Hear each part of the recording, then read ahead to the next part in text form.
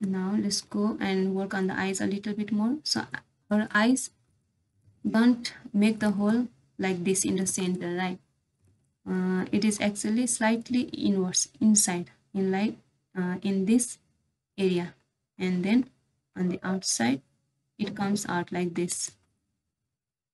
We'll make it go deeper in here, this area, and then it actually goes really inside. I think this is where the, those nerves and veins of the eyes, I think it goes inside here.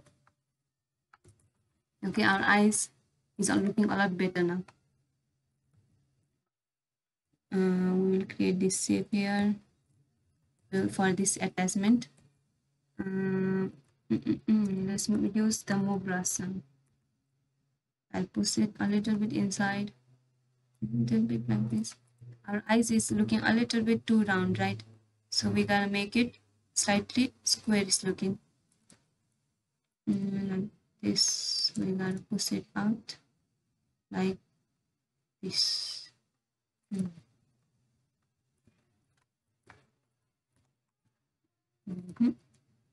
I think it looks decent. So play build up. Let's build up the form a little bit here. Let's remove it. Okay, I think it is starting to look a lot more better now. And our nose, I think we have to work on our nose a little bit more. So like this, it's not super sharp like this, right? Ours is also slightly sharper. We have to increase this hole a little bit more, and now it is starting to look decent like this. And this part comes out and like this. As you can see in the reference here, it is peeking out a little bit from our nose like this, slightly coming out of its shape.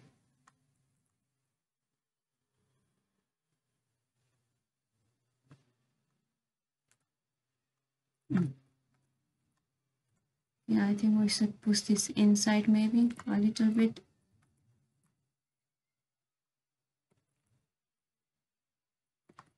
Our chin, I think it looks a little bit too sideways. You can see it is going a little bit too much on this direction. So we can just use our move brush and bring it out a little bit. Push this area sideways. Bring this slightly down. It is starting to look a lot better now. I think we should pull this one also.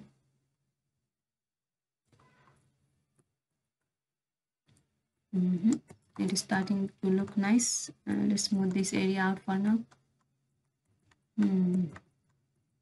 BCV will add a little bit of volume for that roundness of our teeth. Just a little bit, not too much. And now what we are going to do is, you can see here, from this cheekbone, it curves down and creates the upper jaw. So this is our cheekbone, right? We are going to remove this shape. You can create a huge hole in here. You can, let's leave it to that much, and we'll push it a little bit. As you can see, I'm pushing the shape inside slightly to maintain that plane change. And let's make it look like this. Okay, our upper jaw is starting to look a lot better now. So this is basically where our teeth sits, right? This is where our teeth usually sits. Now let's work on our lower jaw. Let's bring out the reference. Where is it? Okay, this, I don't really know the names of it, so I'm just going to call it this or that.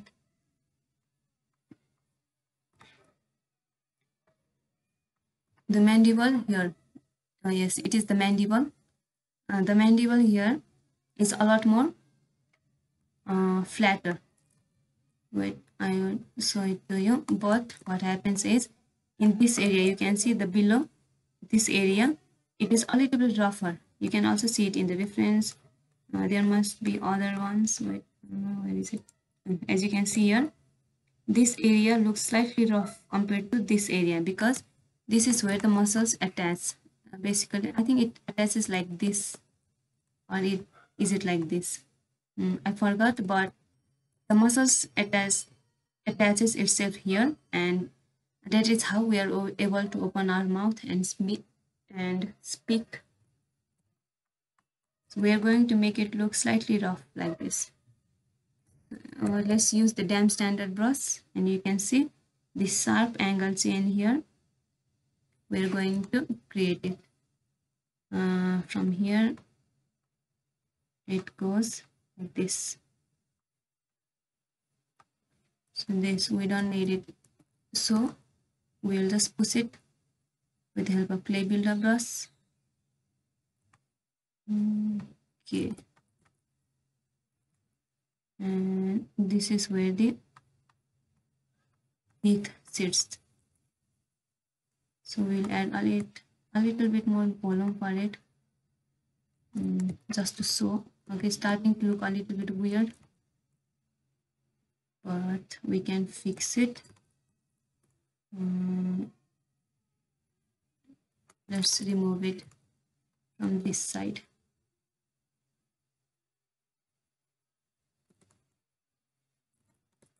Okay, it is starting to look a lot better now, right? It is starting to look a lot better. And we can see, so what we are going to use is, we have used the move brush, and we use the damn standard brush, and we use this clay builder brush. So now there is also another brush, which I also use quite a bit, but I don't use it a lot.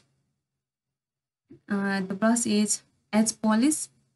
It's BHP. As you can see, Edge Polish brush. If you forgot the shortcut, you can just press B, and you can see all of it. There are so many brushes, so you can get quite confused.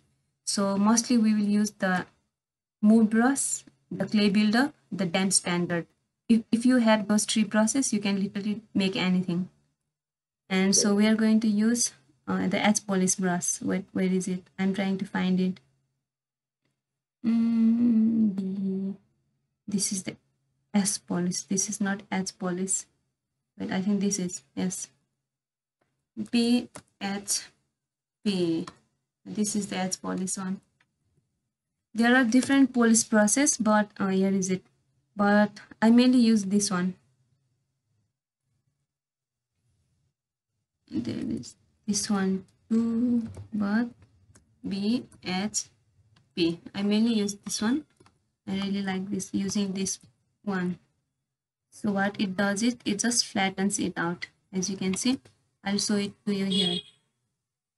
You can see how nicely it has flattened it. It just flattens the area really nicely. That is what we are going to do here. Because we need this area to be slightly flat, we will just push it with the help of the Edge Polish brush. You can see it is starting to look so much nicer and sharper now. I think a little bit too sharp. Let's remove it. We won't make it that sharp because this is an organic sculpture, right? An organic sculpture doesn't really have that sharp, or should I say plain, like super what is it called, super smooth type of areas. We don't really have it. Any organic sculptures doesn't really have super plain type of structure. We can easily use this Edge Polish brush. You can see, in, let's say you want to create like a make type of character, maybe you are making an armor, we can easily use the Edge Polish to brush it, to polish it out and making smooth and nice and sharp. So we are going to use it very gently, or it can remove this organic feeling very easily. We are going to add in a little bit of a volume here because we don't want it to be look that industrial, right? We don't want it to look that smooth.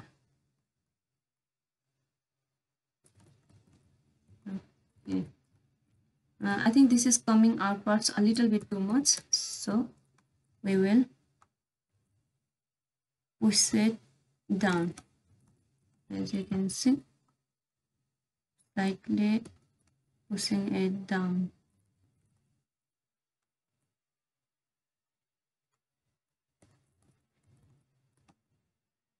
Maybe we have to pull this on outside. Okay, it looks a lot better now. We pull this area slightly outward